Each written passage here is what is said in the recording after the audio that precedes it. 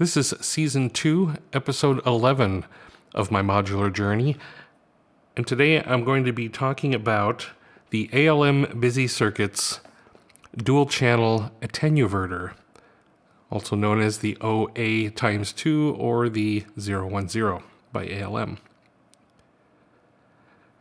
Before I begin this, let me tell you something. This little simple module is probably the hardest one I've ever had to talk about here because it is literally so simple.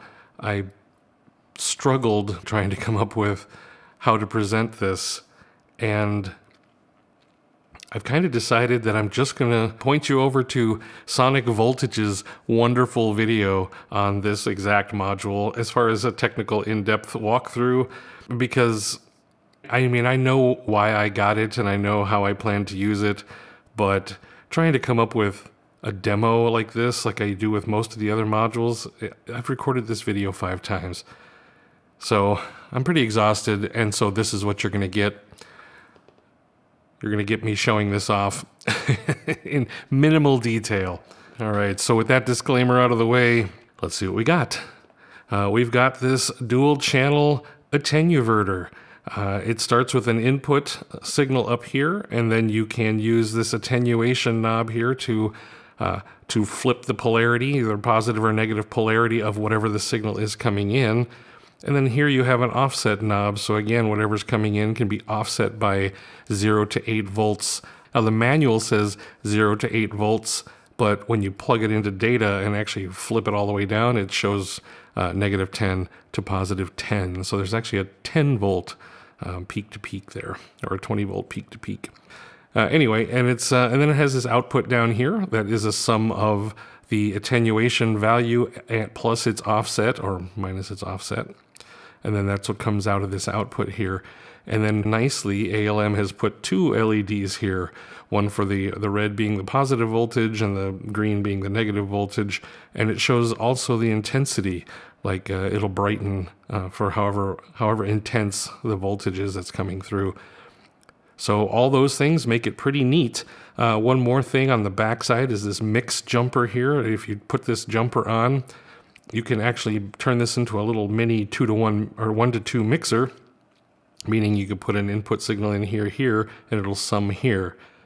But as soon as you put something in here out, it breaks that loop. So that is that's why I'm going to leave the jumper on, because I can therefore use it as a 2-channel mixer or attenuverter. So let me get this wired up in the rack, and I'll throw a few wires through it, but I promise this is not going to be very deep.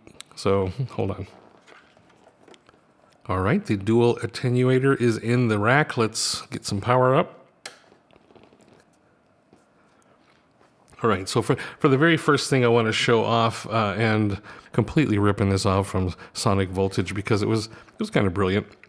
A very simple way of showing some of what the voltage is doing as far as what's coming out here.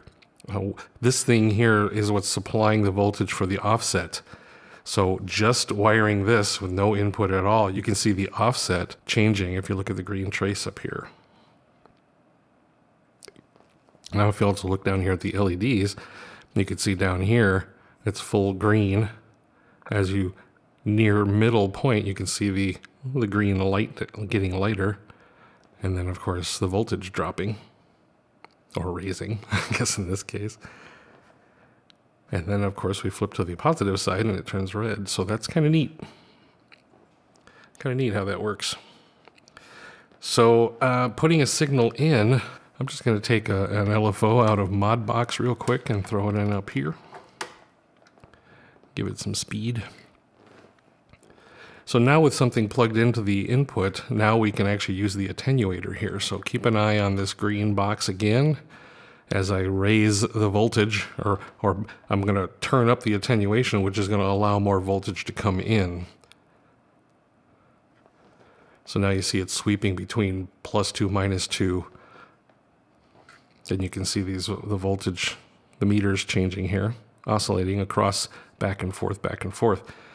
And now what the offset is going to do, I'm going to raise the offset because maybe I want it to be unipolar, so I don't want it to go into the negative, so I will raise the offset. until all I'm seeing is positive voltages. And so now you see down here, it's only flashing red for positive voltage.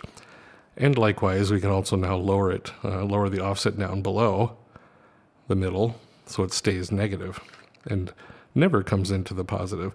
So that's kind of what offset does. It takes whatever's coming in and literally moves it down. It's almost like transposes it down or up based on, you know, positive or negative. And then the attenuator is how much of it is coming in and out, whether it's a little bit or a whole bunch. So that is kind of, in a nutshell, that is exactly what I plan to do with this thing. Why I got it and how I plan to use it is all wrapped up right in that statement right there. So that was kind of all there was to it in this particular episode. Again, check out the sonic voltage video linked below. Real nice demonstration of all the different things you can do with this little tool. I guess in the final analysis, I could actually see having a couple of these because they were only $99 a piece, US, and it's only 4 HP. So, and these actually have, as you'll see in the other demo videos, that you have an attenuator and a DC offset. So that's kind of neat. So that's it for episode 11, season 2 of my modular journey, the dual channel attenuverter.